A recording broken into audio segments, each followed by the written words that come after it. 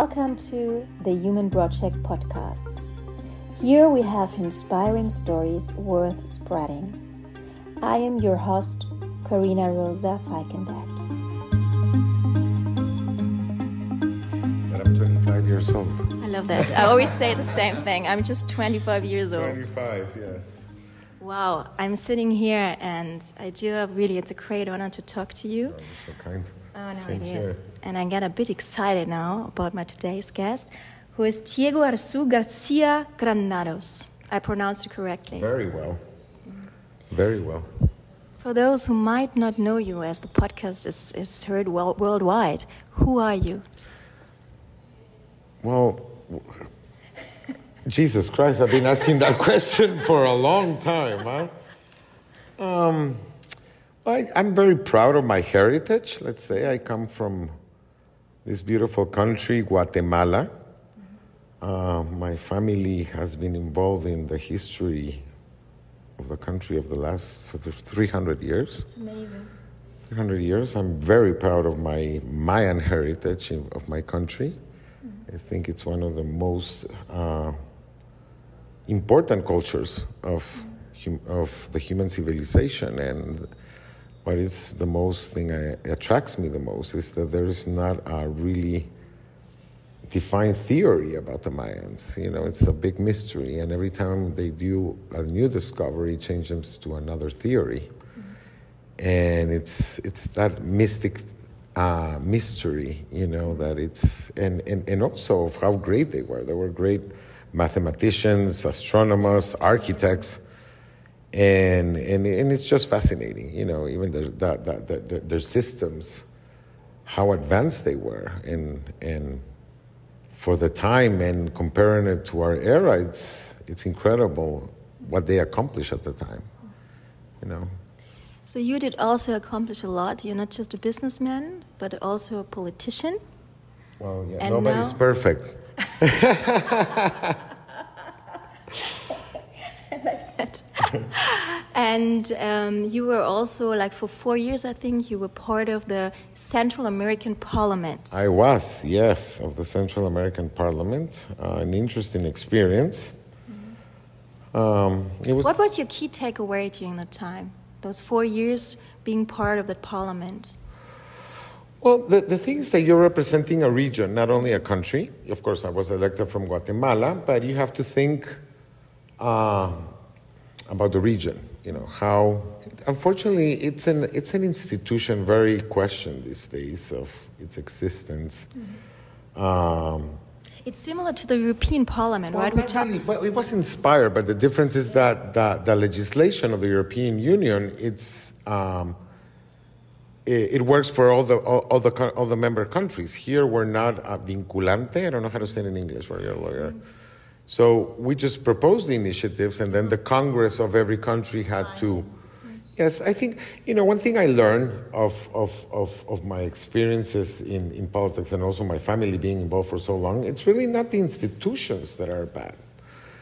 It's just who represents them, right? But the institutions are really there, and when we get elected, we need to make the best of it. No matter what, there are limitations, of course. The parliament had a lot of limitations, you know, of its modus operandi, you know. But if you're elected, and I've seen it, you know, from my father, that it's get things done, you know. So in the limitations that I had, I did accomplish things. I did created the observatory for handicap all over the region to understand the laws in their countries, jobs that are available for people with special needs and special talents, I will say, because, you know, when they say handicap, and those words are not really, they develop new talents through the physical limitations that they might have, but they're able to develop new ones, and there's really no limitation, you know. Unfortunately, there is limitation for them in infrastructure, also discrimination, I would say, you know, for many other reasons of the capacities, but they are, I think, like superheroes. because they managed to. I remember even meeting an artist who she had no movement in her hands, and she painted with her legs and her mouth. It was an amazing artist, you know. It's amazing. It brings you to the idea what is handicapped at the end. Exactly. Who is defining what is normal, what is not normal? The word is special talents. I will guess. I will say, special talents. You know, special talents, and that was quite an experience to see everything that is going on. I remember even in the city of Antigua, where I live right now, there was this American who had an NGO where they built prostheses and wheelchairs for people with special needs in that matter. And it made a lot of sense because they knew what their needs were. And it came to a theory today that we see such a polarized world, left, right, and then you have the theory of the neoliberal capitalism that nothing is for free, and at the end, we all need to work. We all need to be occupied. It's part of our mental health. You know, even if it is whatever it is, we all need to be occupied. And it was interesting, even a colleague of mine from El Salvador, it's very interesting, he was from the former guerrilla party. Wow. And he said, "Oh my God, how did you took me there and see how they explode all these people because they were working." He viewed it as it's starting that, but at the end, it's what keeps them going. You know, you need to feel important, useful. And to be part of the society. If you do something, you feel also to belong to society, and you give something. And you take and you give. So this was one of the project. If I now, for some of the listeners who might not know, so that institution you were working for 4 years consisted of representatives from Honduras, Nicaragua, Costa Rica, Panama. Costa Rica is not a member, but we had Panama, Honduras, Salvador, Nicaragua, Dominican Republic. Ah, interesting. Yes, Dominican Republic was integrated. I don't know exactly the year, but yes, they're a member of the parliament. How many members? The parliament is consisting of how many members? So it's 22 per country. Per country? Yeah, 22 members per country, and all elected. Why is Costa Rica not a member of that? Costa Rica, it's always been I don't know if it's well, I'm not in politics, I'll say the right. They're quite snobbish to the region. You know, they do, well, they have a solid democracy, I would do say. Yeah, you know, a country that they feel different from the region for some reason. They even call themselves the Switzerland of the Americas. And that's true. When I was traveling to Costa Rica, I was astonished about the price level and what you get in return. It reminded me of Switzerland, actually. Oh, wow. Yeah. Oh, but what are you talking, the social? No, the cost of living and what you receive, like accommodation, like those things that you need when you travel, right? You can see they reach a very high price level. Yes, they do. It's actually, I think their economy is based on tourism. They do have a strong social security. I do applaud them for that. They have, I think 5 million people. It's a small country. And the interesting thing is that during the colonies, Costa Rica was never, ever mentioned. Mm-hmm. You know, it was until the Germans, with the coffee, which I think it was one of the best parts of our history in Central America, it was the immigration of Germany, that the country was developed, the region was developed. And also interesting to see in this region, Covan, the Mayans there, they learned German before Spanish. Yes. Really? They really integrated very, very, very well with Germany as I wouldn't say colonial at the time because we were a republic, but that immigration that came from it's very flattering to know this because I'm German, so I really take it as a kind of made in Germany compliment. I do admire very much Germany. I think it's really an example of a country, and now that you mention it, it's just how your history. We all have dark sides in our history. It's impossible just to blame one nation, but what I did admire, and I remember going to Berlin in 2002 after the fall of the Berlin Wall, and I remember explaining the monuments and the architecture of the buildings of the city. It was the picture how you were before the war, how you ended up in the war, but you move forward. You know, and that's, I think, something very important, that today that we're going backwards. You know, if you see, we're in such an advance in technology and everything, but we're like in the Middle Ages. Tolerance is something that is totally gone. Now it's religion, like the Middle Ages, religion, race. I would like to say that Germany is making an exception there, but we've spoken the last couple of days a lot about politics, also like in Germany, and I do view it on risk. So I do not view us, our society in Germany, being as open and as tolerant as I would have loved to see that there. So there was also like a kind of development happening in my point of view, which now, after traveled a while, I think it's a worldwide movement. Unfortunately, we are losing diversity. That's my personal point of view. Like, people are aligning worldwide, their mindsets are aligning. Maybe it is linked to the iPhone, the connection to certain media sources. I think you can see it because worldwide the numbers of spoken languages are diminishing, they are reducing, they are going down. Interesting. I did not see it that way, but this is the thing when you say that about languages. Guatemala has 23 languages. Yes, it's amazing. They have been going on forever. Since the beginning of the Mayan civilization. I don't know if they're dialects from that original language, but it was still spoken. I don't know exactly that, but it's interesting when you mention the identity, because here there was a colony, there was a conquest, but they kept it. And this is something I do admire very much about you know, I cannot say I'm a big art collector, but I do like art. And I've been collecting from local artists, especially indigenous. And I'll show you this piece, which I think is fascinating, that I just got. And it's from this local artist. He's very well known worldwide today, international. And he's from Guatemala? And he's from Guatemala. He's indigenous, Mayan from San Pedro, Atitlan, which you have been. He's from San Pedro. And all of his art is about healing the history of his people. I think if you... And this is... Wow. So there was a decree, decree in 1870, by a president called Reina Barrios, who was from the region of San Marcos, which was Mayan indigenous, like you know, that 65%. And by decree, he said that they were no longer indigenous, they were Ladinos. So as a protest, he painted himself with blonde hair, as you can see. Self-portrait. A self-portrait. Yes, and then he asked me, what do you see in it? And I said, what a great question. Can you imagine not having identity, like you mentioned today? If we don't have identity, we're lost. And by decree, they prohibit their identity.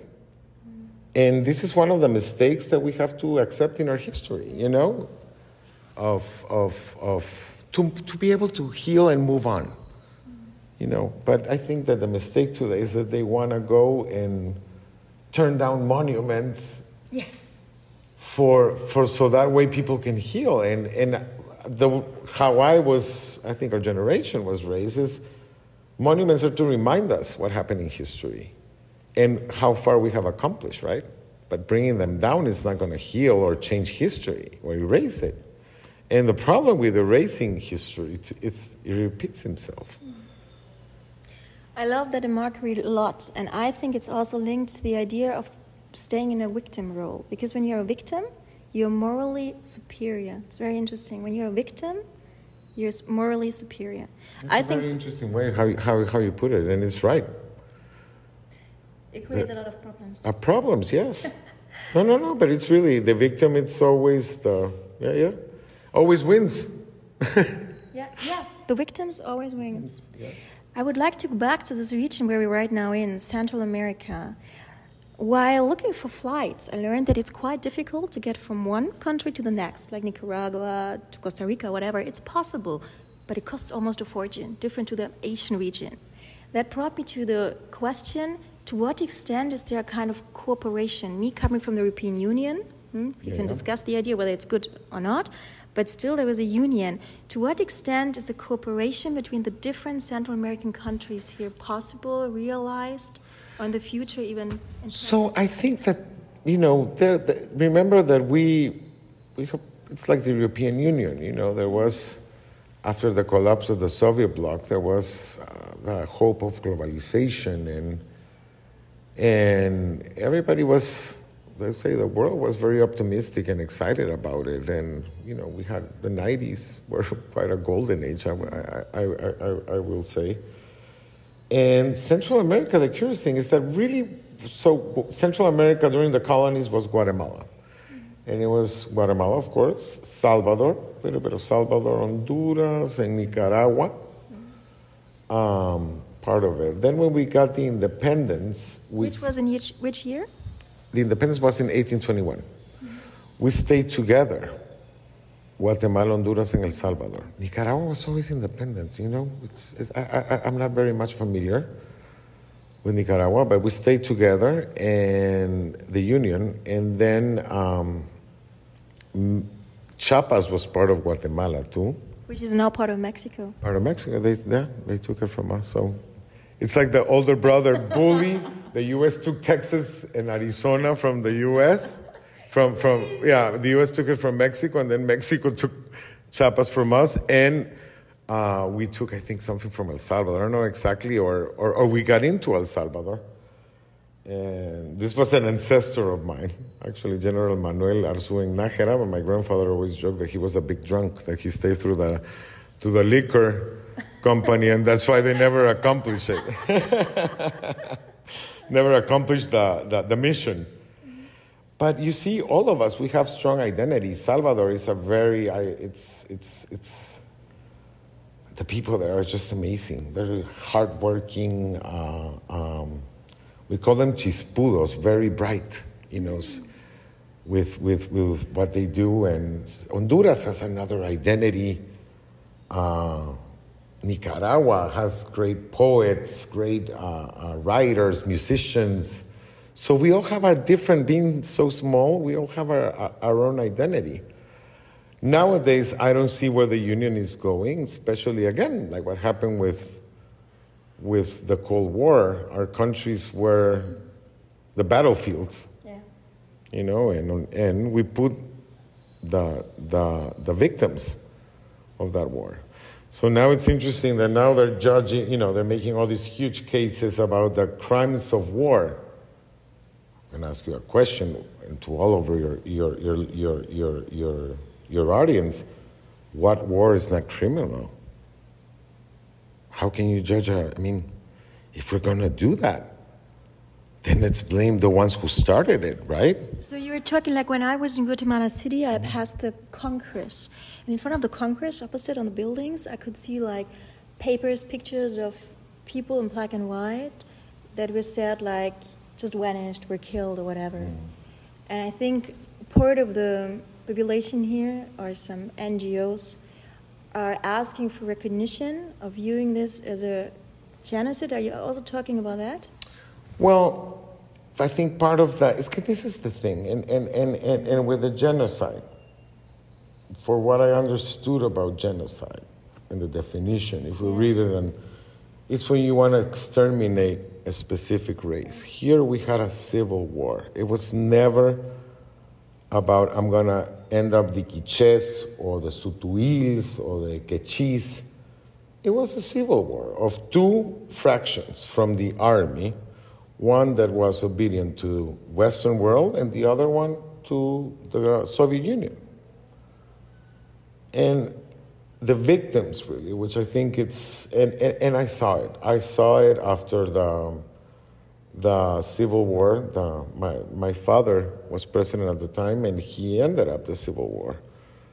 And I remember going to he was in power when the Civil War ended. Yes, he was the one who signed. Which was in which year? With the guerrillas, 1996. Mm-hmm. And seeing the victims there, that, you know, they're totally in another world compared to us, to the Western world that we are today, you know, and I cannot imagine for them the confusion, you know, of what we have done, you know, and they didn't understand what was going on, and they were the victims. Well, we all were victims. We all have a victim in our families. That was, my uncle was kidnapped by the guerrillas at the time. And it was a very harsh moment. Also, my childhood, I remember attending the American school, and there was a gorilla in the neighborhood next door to the school. There was a gorilla bomb factory that the army intercepted, and they started to fight. And I was 8 years old, and hearing the bombs, and and not being able to leave the school, and seeing the anxiety of the teachers, the principal, and the entire school. We were like 1,000 students at the time. And it's something that, it's going to be there for the rest of my life. That, and what's the most curious thing? That we as Guatemalans, we got used to it, of living with that tension for that time. And seeing, foreign friends, when I tell the story, then I realize, wow, that was bad, It's not normal. So I cannot imagine for the indigenous Mayans at the time of the war living in the highlight, being victims of these two world powers imposing their system and fighting their war in our country. Yeah, and just create, and not only that, created a huge division in the nation. But if we're going to respond, someone has to be responsible of the crimes of war that they want to go there now. I think it would be the two powers who sold the weapons, who created this fraction of the world, And I think the assumption that it is not just only happening in this region. No. It's a worldwide phenomenon. Exactly. Yeah. Exactly. And that is frightening. I mean, that brings me to another question. I remember a couple of days ago, I checked to which countries you are exporting and from which country you are importing the most. So the biggest import is coming from the US. Of course. Yeah. So there is a big economical connection. And I think the Russian is on the third or on the fourth position already when it comes to import. That we import from Russia? Yes. Oh, I did not know that. But what do we import from Russia? I would know this. This is the dark knowledge, but I think it was pretty high. I was astonished that there's so much. Huh. Yeah. This is when you start half knowledge. Well, I know there is Russians are investing in mining here. Yeah. But I did not know that. But yeah, that's a surprise. Yes, our number one export, because yes, we have coffee, we have sugar, but our number one export is people. It is very good. It's very sad, but it's and they go to the United States. I'm so happy you mentioned this because Guatemala, unfortunately, is a country where people want to go away, right? It is. Some people want to go, and they in the U.S. I think there are 2 or 3 million people living in the U.S. Something like that, 2 to 3 million, I think, and yes, they are a big part of the economy today, of the money, the remittances that they send. But this is the thing that everybody wants to go to the U.S. in the world, and it's not only us. The U.S. was created of immigrants from all over the world. It's really a nation that people want to work. They make it. It gives the tools, and it's been it's part of their history, And one has to say, I mean, Guatemala, there's just Mexico in between, and then there's the U.S. Yes. It's very tempting. Yes. For us in Europe, it's like, there is a big water piece in between. But here you can go in a car to the U.S. Yes. Yeah, yes. It's so close. It's very close. Yeah. And so yes, it's logical that it's our number one, and even our exports, the majority of our exports go to the United States. So we have a big history with the United States. We have a big history also with Germany. And after the war, the Second World War, the Americans took over. And this is very interesting. The Germans were not allowed to have properties in Guatemala. Explicitly, it was just against the German. There was a rule saying no. Well, Pure discrimination. I even saw. So we had a dictator.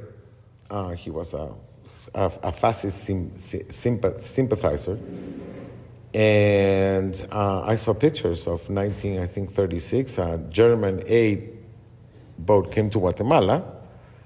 Nazi, at the time, and they marched in Avenida Reforma with the Nazi flag, and there was a big ceremony at the German club. So there was, and this is the thing, Guatemala was going the right track if you see economically in development. I think, and the numbers say it, and the history shows it was like a golden age in the country, golden age in the region. What would need to happen to make Central America more powerful? What would you say to make this whole region becoming more seen on an international level? Like we spoke roughly before, and you said, yes, also Guatemala. A lot of people don't know the beauty of the country.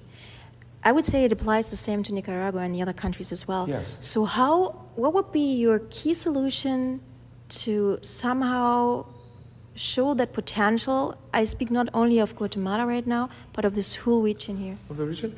I think, the media, the media in the powerful nations play a big part, and definitely we're not interested enough for news, and when we're interested, it's only the negative side. Definitely the good things never come out. And there was a survey a long time comparing tourism Guatemala and Costa Rica. The tourist that goes to Costa Rica never comes back because they sell themselves. The people, their expectations are really high. In Guatemala, the expectations are so negative that when they come, they say, oh my God, what's going on here, And it's not only, and I think the region, the entire region, I've been to all the countries in Central America, and they all are beautiful geographically, and they all have a charm. And I think, again, that what really makes a nation attractive for investment, tourism, it's the people. And many friends that come to visit and as tourists or in investment, they mention that. Guatemala has really, the people are professional, are polite, work ethics, are very hardworking people. And I hope someday someone really recognize that worldwide. I also made a beautiful experience a couple of days ago. I mentioned that before. I was at the GG market. I loved it. There were so many different cultural backgrounds, and you could see that it's beautiful, and the colors and the vibes and the material and those handmade stuff. I mean, of course, you can see technology is also entering there. So maybe a couple of years ago, everything would have been sewed handmade, but still, it's amazing. Unfortunately, or fortunately, I bought many things. This is why I arrived here with a lot of bags. You couldn't just stop because it's so special. There are products you cannot see somewhere else. I have a couple more few questions for you. Please. You were the son of a president here of Guatemala. Yes. So I would say, wow, how is this, being the son of a president? Was there a period in your life where you were viewed as just the son of the president? How was it to get out of this role and to create a known personality? Or would you say you were old enough already and this was part of your dad? So how was it, your experience? It's a very good question, and I'm glad that you asked it because I have also a friend of mine that his father was president, and we were talking. Nobody talks about the families, and everything you do can affect them, Today, especially today, there's no ethics. At least when my father was president, there was a little bit more of ethics about, not getting the families involved. And which year was it again? 96 to 2000. But yes, you are unfortunately always going to be a target. So everything that it's all about them. It's hard to have your own identity there. You must have been, I just calculated in the meantime, sorry to interrupt, something like 23 years old, right? I was in, yes. Wow. Yeah. Okay, so, yeah. Like today. The same age. 23, yeah? Yeah, 24, yes, 24. 23, 24, so yeah. What can you remember? What were the unpleasantries, like you had maybe to have, I don't know, security guys around you? You had to the privacy that all eyes are always, not on him, but also on you. It has its benefits too. I mean, especially the people that you meet, yeah. I met Fidel Castro, for example. No way. Yes, I did. You didn't tell me. Yes, wow. I did. And you know what? So I just moved from my house and had my stuff for 2 years. Then COVID hit and in storage, and I cannot find that picture. I will die. Yes, in his office, and it was the time that he's still dressed with his uniform. And I mean, I would never dream of meeting Fidel Castro or, went with my father to a state visit in France with President Chirac, a true statesman and a gentleman. Fascinating meeting him. Was a big man. A really fantastic politician. I think I really do admire him very much and how he treated us. It was, unfortunately, then I went to Paris as a tourist and it was horrible. You can imagine that, after seeing Champs-Élysées with all the flags of Guatemala, and all this French hospitality, that was something. Also another character that I do admire him very much, and it's so unfair how they destroying him. Someone who did so much, King Juan Carlos of Spain. I find him a great leader, great leader. And if you see what he did for Spain, it's so unfair what they're doing to him right now. Because at the end, people forget that you're human. It's idolizing that position of a leader, but we're all human at the same time, and people just see the privileged side. It's not. I think it's more the negative side that privilege. What I'm telling you, but the good side is superficial, but also seeing the tension, in constant tension of stress in my father, and it was all about that. Even if you had an issue that you wanted to share with your father, I said, I'll wait because he's going through that, It's family becomes second, and the media just shows the privileged side. But I feel that every family of a politician today will agree with me. It's not pleasant. It's not. Have you seen your dad changing in that time? Have you seen how also this impacted him as a person, and maybe even you could see a change in the relationship towards you as a son, because maybe he was too busy or his mind was somewhere else? Was there any change you recognized? The thing is that my father was always involved, in politics. He was an amazing father. I'm very grateful to have him as a father. He was really, really an amazing dad. I do miss him a lot. And my child passed away, right? Yes, 4 years ago. And as a child, he was the first minister of tourism. So I had the opportunity to go all over the country with him. Wow. I went to Tikal when I was 5 years old. He was also the mayor of Guatemala City, right? He was mayor. Yes, he had a political career all his life. So we were always. The thing is that as a child, you don't feel it. When you're in your teens, and as a grown-up person, you're definitely a target. Are you also kind of a target for women or partners, potential partners? As the son of a president, could you see that your private social status was somehow more attractive for others to be in contact with you because of the role of your dad? Of course, this is the thing that we joke. Yes, but this is no, and it's very interesting. Very interesting. There's always, when you're there, I don't know if you heard that expression, muerto el rey, viva el rey. I think I understand what it means. Yeah, so when you're in power, everybody wants to be your friend. And I don't understand why, because I never really had power of anything, But people, for some reason, feel attracted for that. And then the day he left, like we were joking, the day he turned his position to the next president, he had to go back to the house in taxi, almost, because there was nobody waiting for him, So it is, yes, it's that superficial part of humanity, that people feel attracted by that.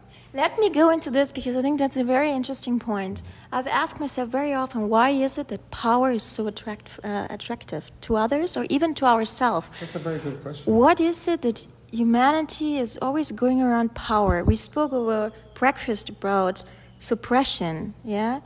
being superior. I mean, if you look back in the worldwide history, it's always the same thing. Incas, the Spanish, the conquerors, women, men. There's so much about the role of suppression, which has to do with power, I would say.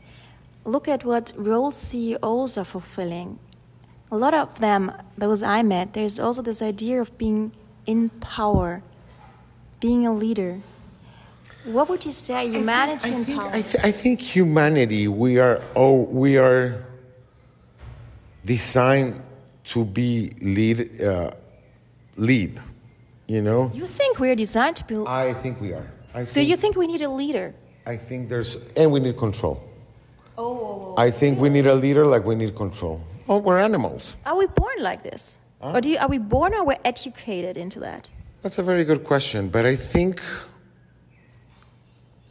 Look at our history. There was always one leading. There's always going to be someone stronger than us or someone more intelligent than us, and it's a survival instinct too, I think, to have someone to lead us. But humanity has so developed in the last centuries. Could we not just get out of this? There is no need to run away because there's a tiger around the corner. This is the question that I think we all have to ask. If we're so advanced today, and we're having racial problems, it's ridiculous. It's ridiculous. So that's why the conclusion is we need to be controlled. Definitely. If not, we kill ourselves. We're capable of accomplishing it. And even the Mayans, you know, how can you explain? And this is something that intrigues me very much. They invented the zero. They were great mathematicians, great architects, but they did human sacrifices. Yeah.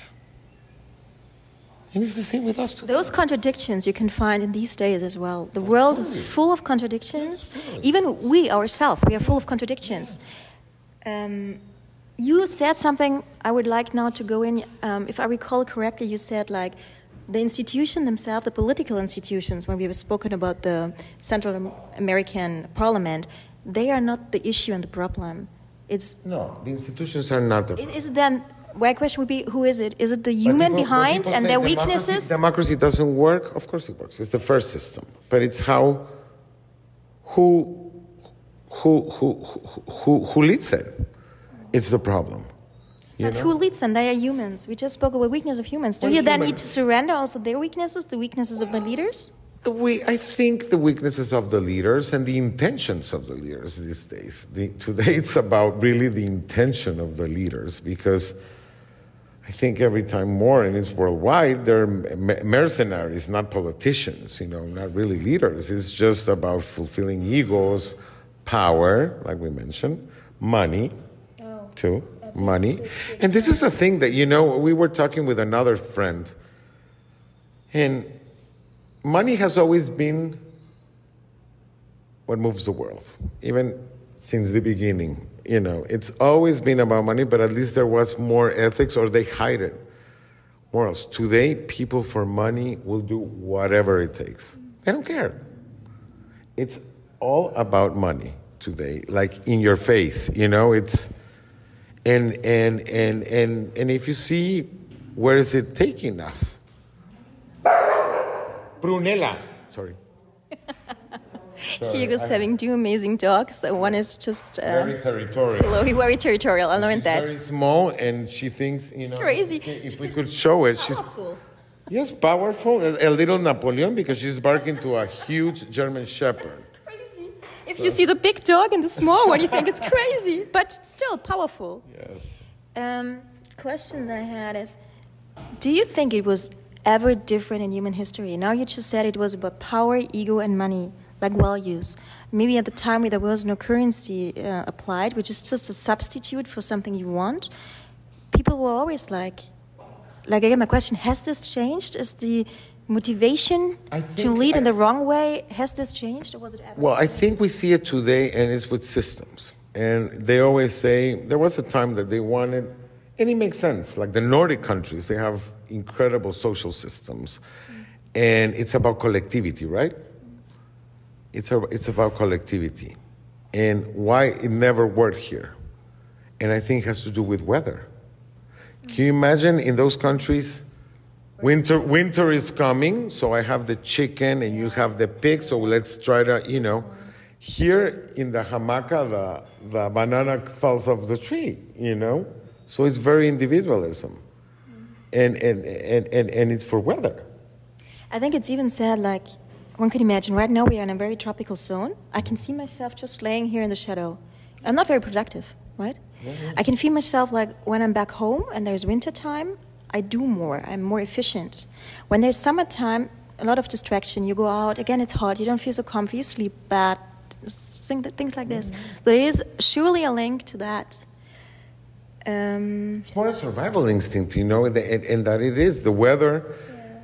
It's also the sun makes us more lazy because. Yeah, Diego, a question that is ongoing in my mind since a while: what requires a really good leader?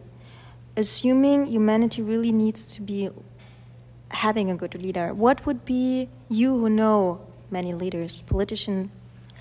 What would you say are the key qualities that you've seen in humans that would really qualify them for being a justified leader? I think a leader... Without becoming too idealistic. Like no. I think, what, it's a good leader. Yeah. And for what I have seen, and even in history, it's someone that says, let's all go, and listens surrounds by the best minds. And listen, leaders need to are representing the people, right? Mm-hmm. So you need to listen, and you need to understand really what's the need, not your needs. Mm-hmm. And I think the great leaders were that, and history has shown that. Mm-hmm. That's why for some reason people follow them, because they're leading them they need their needs. But how do I know whether it comes out of because you mentioned it before, this is where I go in, how do we know that it comes out of the right motivation? That is the good question today, because today we have a lot of actors out there in populism, offering, and especially very responsible in developing countries, offering things that they know they will never accomplish. But when you're in need, you want to hear that hope that someone is going to solve all your problems. It's very strange today to see, like, for example, Fidel Castro. What made people follow Fidel Castro? What made people, and if you see that story, he went in the Brahma boat from Yucatan. They almost sank. There were 4 people. What the people? Because people weren't happy. People weren't happy with the reality and at the time the current authorities. Maybe he had star and whip quality. There must be some, like also Hitler. He was charismatic nonetheless. So this is the thing, that today history, it's all money. For some reasons, people support them. People weren't happy with the system in Germany at the time. And Hitler was the first one to say how horrible the system say, and this is all BS. People identify with him. Then we are back to the weaknesses of humanity, because then we have mass population manipulation. If you know how you can manipulate the mass, which I think is pretty easy. And it's very dangerous because the people, and this is something I learned in politics. Today they love you, and tomorrow they hate you. It's not. It's like a lottery. One day you win, the next day you lose, and I really do not think that once they all get elected, they all want to do it good. That they have different styles, yes, but at the end they know that their survival is to do their job good, and then sometimes you have to take decisions. Like my father used to tell me all the time. Like 90% of the decisions I take, it's one bad and one is less bad. But then you have to be what is the right thing to do. So I think a good leader is communicating, listen, we're going to go through a hard time by making this decision, and in developing countries, the problem, Pico, in developing countries, sorry. Pico is the second dog I was just about to say about love, and she wants to get a wife. She's now lying on my foot. It's love, right? It's love, yes, very much. And so you see, it's really, I think, today the world is so confused. And again, I don't think systems are the problem. It's just where humans have taken the systems. Interesting aspect. Never thought To about question, to start questioning them, you know, if they work or not. It's just how we have manipulated them or abused from them that it's uncertain where we're going today. With democracy especially, you know, with democracy. Then you see, you know, like Chavez, okay, yeah, he's horrible, but he was elected by the people, you know? Hitler was elected by the people. I would go in and ask myself, did they elect them by really pure free will? I'm asking myself to what extent... I think it's anger. Anger against Are they us. conscious sometimes whom they elect? There is information out there, but we've spoken over breakfast as well about the media influence. What is, I think, very interesting is always like, what did you not say? Also, when you just talk to a person, what is the person not saying? What is the media not saying? And if you just leave away half of the truth, you have a different truth, right? You said it very well early, I think yesterday. It's how, with COVID, for example, there's something strange about it. I mean, I'm not a conspiracy theory. I like facts. But if you see the facts, there's definitely a manipulation on the situation. And like you said, in Indonesia, a farmer understands it, but then you go to the developed countries, like in your country, they don't because the media told them. They are so in their ideology, that the institutions are always right, and they forget about lobbyism, for example, as one aspect. Diego, I would like to dig into something that you mentioned yesterday. It's about love, if you wouldn't mind. So, you love men. Yes. The first idea is it's a pity. You know what? This is funny. It's a pity. Why do those men that are the most charismatic and the most wide... I wonder if I would have been straight, you would not say that about me. It's always we want what we don't have. That's true. The grass of the neighbor is always lusher. Yeah. But no, no. I really meant it like this.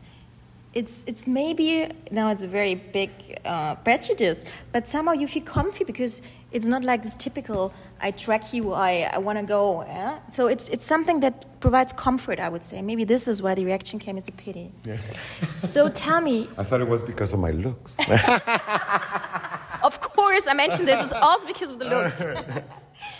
How was it? How was it for you to discover that? And how was it to say this here in Guatemala, where I assume it's still not so openly discussed as in some Western part of the world? How was it to say that to your parents? Well, you know, it was... I'm not going to bore you with the whole story, but it's something that I knew it. I kind of knew it all my life. But the thing is that when you're a child, you don't know about sex. So when I started to understand about sex, my attraction was to men. But then society shows you, and especially at the time, it was seen as mental problem. And I did a lot of research, about it. I went to psychologists. I said, why is this shit happening? Why is this thing happening to me, So you thought you were wrong? Well, of course I did, because that's what society tells you to do. And I was raised to have a stereotype. You get married, then you have your family. And I said, I can't believe I'm not going to be able to do that. So I went through a lot of confusion about it until a very wise, this is very funny. So I did by accident in Miami. I went with my grandmother to Mass, and it was a full Mass. And I'm not a practicing Catholic. I do believe in God, but I was next to the confession. And the priest came out, do you want to confess? And I felt bad saying no to a priest. And I was okay. And I told him, and the way I confessed to him, it was through a negative way. I said, no, wait. God loves you. Wow. God loves you for who you are, and this changed my perspective about it. This was his reaction. Yes. a Catholic priest? Yes. We were in which year? Well, Miami's a very big gay community, you know, so probably he got a lot of... Right, I forgot about that. Yeah, so it was in the 90s. It was in the 90s. It was in the 1994. And I remember it was such a pleasant conversation I had with him, and how important it was for me to see another perspective. Oh, so good. And of course, I went through therapy. It wasn't an easy process, but the thing that I'm very proud is that I really discovered myself through trying. I'm very happy I did not ruin a woman's life just by pretending, which happens a lot. And that my decision, I'm proud that I stick to my cause, you know, and living an honest life. It was hard, yes. My family was very hard. But then, you know, I had my partner of 12 years, and my family ended up loving him. And so I was very blessed to after the rain, the sun came out. You know, and yes, it has changed. I think also I did it during my father's term, and I thought in my innocent mind that it was going to be better so they wouldn't attack politically. Of course they did. Also, you made it public. Yes. Or did you? Well, I never. I mean, now we're talking. You know, about this is actually the first time I've never given an interview.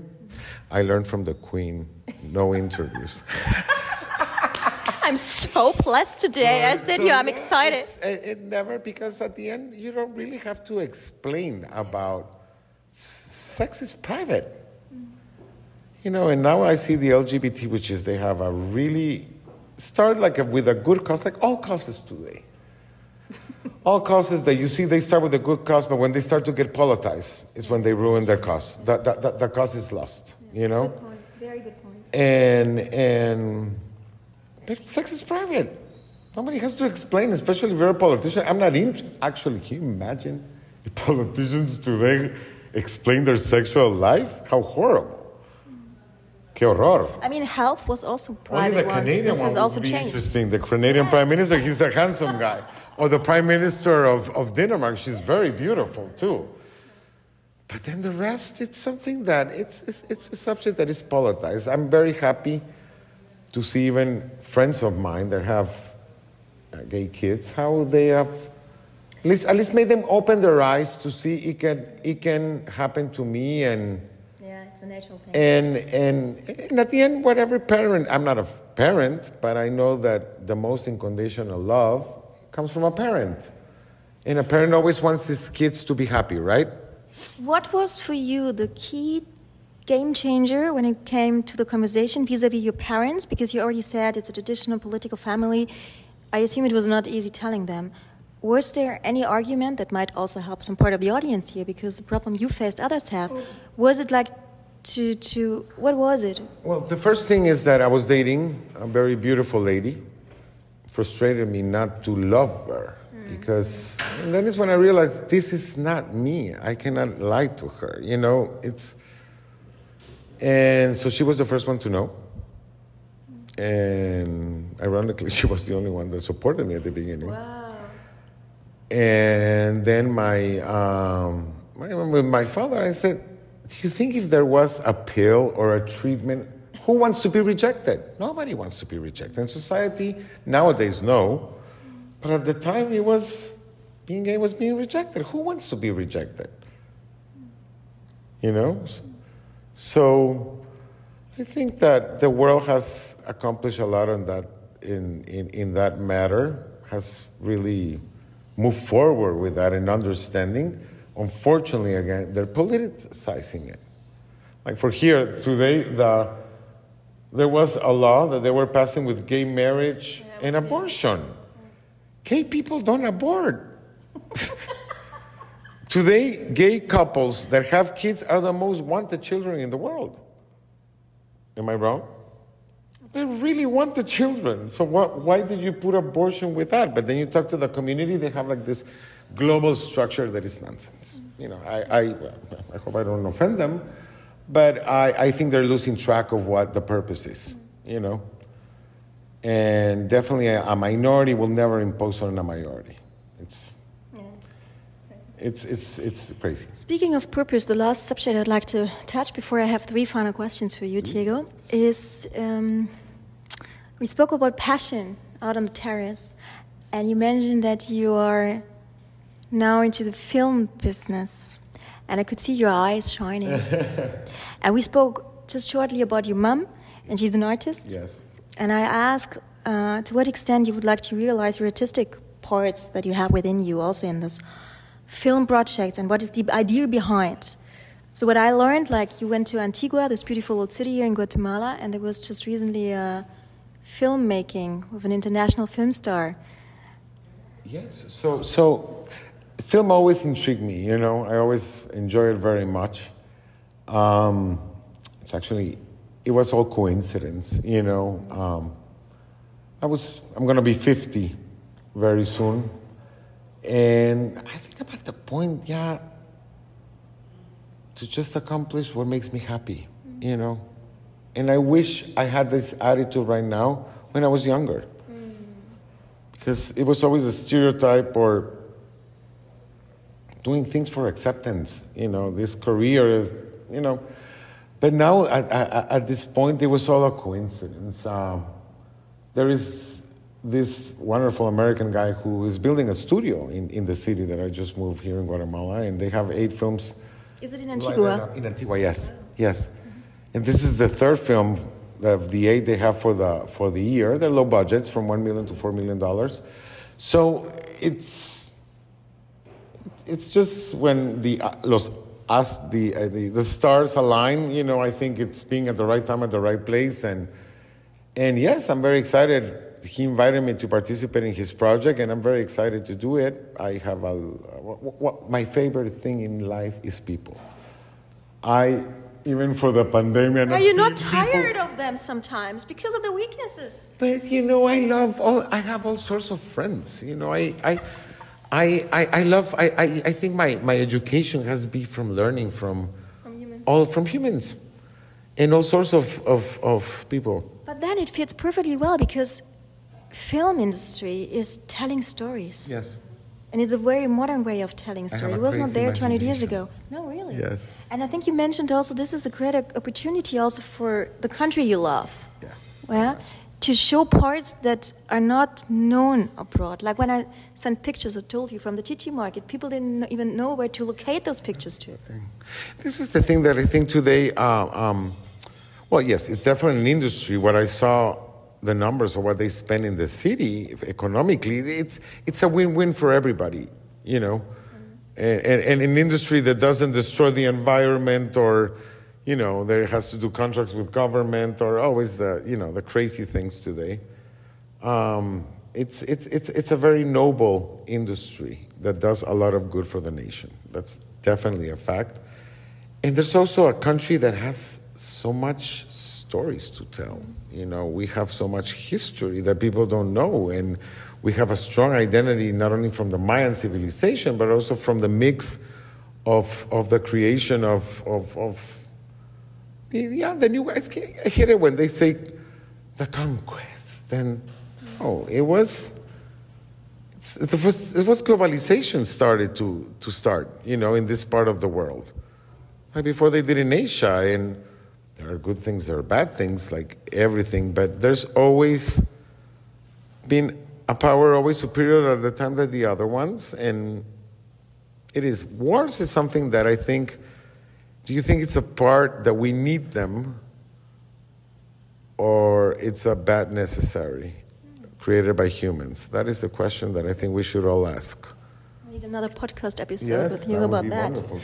Diego, the last 3 questions, maybe your short answer to them. What do you wish you could relive in your lifetime? What can I what? What can you wish, or what would you wish to relive in your lifetime? You just wanted to have more time to answer the question. Yeah, sorry.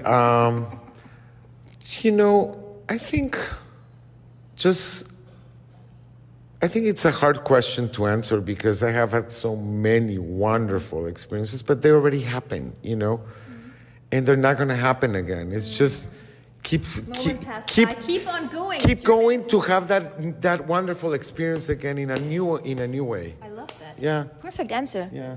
It took me a long time to go because I was always, I wish I go back here. I wish I was, And it's like growing up. It's like growing up, getting old. Every time in life is beautiful. It's just how we take advantage of it or how we appreciate. But there's always a beautiful moment in life, and I think in a different stage of life. And right now, your dog is snoring. I can feel it because he's sleeping. No, leave him. It's love. I love that. Love. It's so sweet. Yeah, she's so sweet, girl. Second question. What would you do if one day you woke up and every person was just gone without a trace?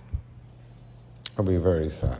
And I think I can go crazy, especially with the people I love. I would be, I cannot even imagine. Yeah, I cannot even imagine. So what would forward thinking be your next step?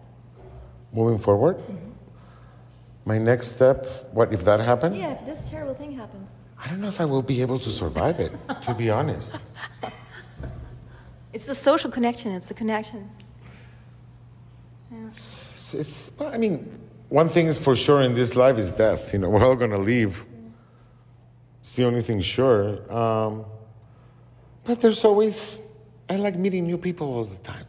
Like I met you. I met you. Yes, and I love this. I really enjoy. I learned so much from you. Oh, it was me who learned from you. Please. So charming. Yes, it's that's the beauty of life. It's the beauty of life, I guess, and we forget about it.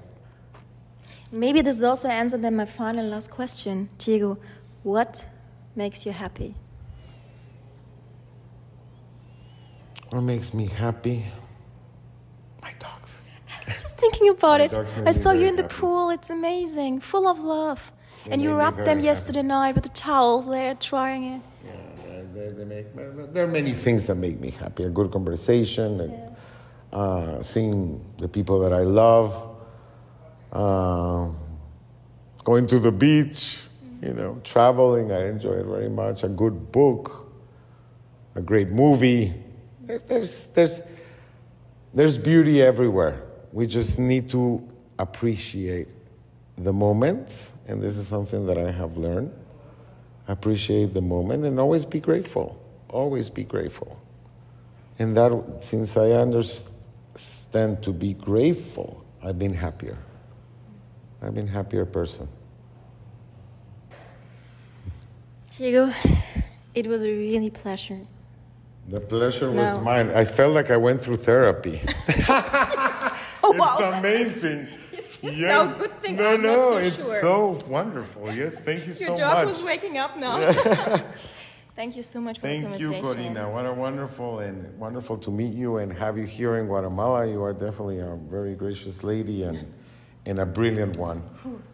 So hopefully we'll be seeing you more and having these wonderful conversations.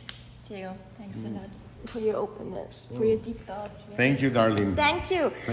My dear audience, my worldwide audience, this was amazing, full of deep thoughts. Stay tuned.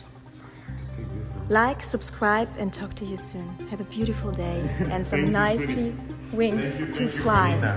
Thank you, Diego. You get to your lawyer. Back to the lawyers. Back to the lawyers.